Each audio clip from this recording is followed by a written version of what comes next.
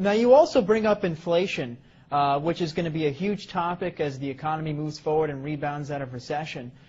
What can investors do to protect themselves from inflation?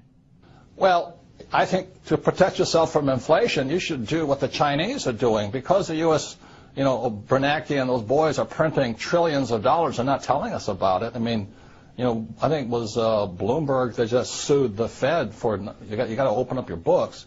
They're printing all of this money. You should do what the Chinese are doing. The Chinese are buying commodities. They're buying copper, oil, gold, silver, land. They just did that huge Canadian tar sands deal up in Canada. So that's all I've ever done. If you look at my investment portfolio, I started investing in oil in 1966, real estate in 1973, and I have my own gold mine and my own silver mine. So if you're afraid of inflation, which you should be, I would think silver is the #1 investment today. Silver is a smoking deal. And silver at about $15, $16, $20 an ounce, average Joe can do it. You just cut out your Starbucks for a while and go buy some silver. You're in the game. Silver is one of the biggest things against inflation you'll ever see. Great investment. Are you personally buying silver? Absolutely. I mean, I've been buying it for years, so I just love silver. But I was buying it at $3 an ounce. Today it's about 15. The reason I like silver is this. Number one, gold is hoarded. It's just stuffed away. It has no value to it. Silver is an industrial commodity. It means it's used in cell phones, cameras, computers. It's used everywhere.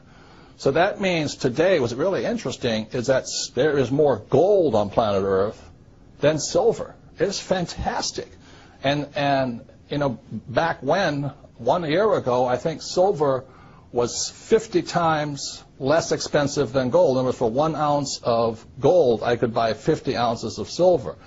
Today, 1 ounce of gold will buy 70 ounces of silver, which means silver is a bargain today. Now, with all the government expansion, inflation looming, taxes running higher, would you say Obama's running the country like a rich dad or a poor dad? Obama? The guys who run the country, I write about this in a book called Conspiracy of the Rich. The people that run the country are Goldman Sachs. Come on, give me a break. And the guys that control Goldman Sachs. It's run by the international banking cartels of the world. The Federal Reserve Bank is not a bank. It is owned by the richest European and some Saudi money in the world. And the Federal Reserve Bank is the one that has caused this crisis. The Federal Reserve Bank was created in 1913. In 1944, there was a Bretton Woods Agreement. 1971, Nixon took the world off the gold standard. And after that, the Federal Reserve Bank controlled the world. And they could flood the world with fiat money. I mean, currency, that's paper. That's all it is. And throughout history, any time a nation has gone to fiat currency, in other words, government-sponsored money, the money has absolutely gone to zero. It has no value. So that's why you see gold fluctuating right now and silver fluctuating right now, oil fluctuating right now. It's because the world, the smart money knows the U.S. dollar is trash. I don't think Obama can do anything because he doesn't control the world. Goldman Sachs does. Robert Kiyosaki, best-selling author, investor, motivational speaker, and inventor, author of the upcoming book, Conspiracy of the Rich. Robert, thank you so much for coming on the program today. Thank you. This has been an interesting experience. Thank you. Signing off, I'm Dan Mangrew for Newsmax TV Money.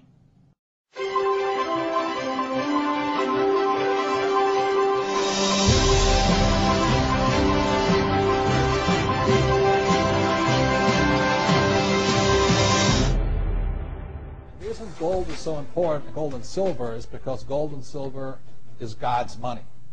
It's money made by God. And then in 1971, the U.S.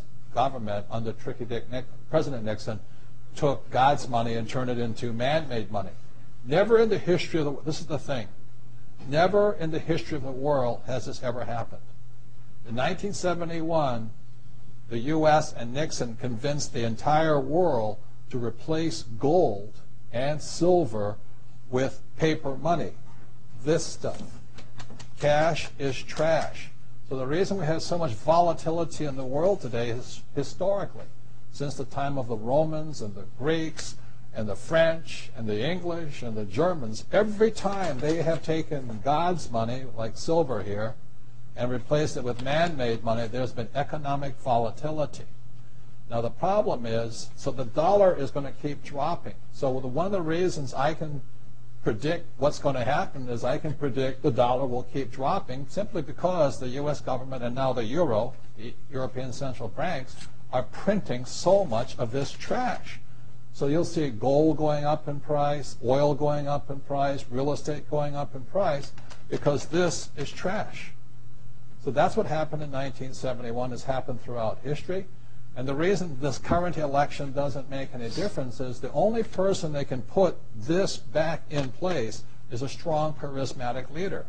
People like Julius Caesar, Napoleon. That's why they were such great leaders, was they actually replaced this with this.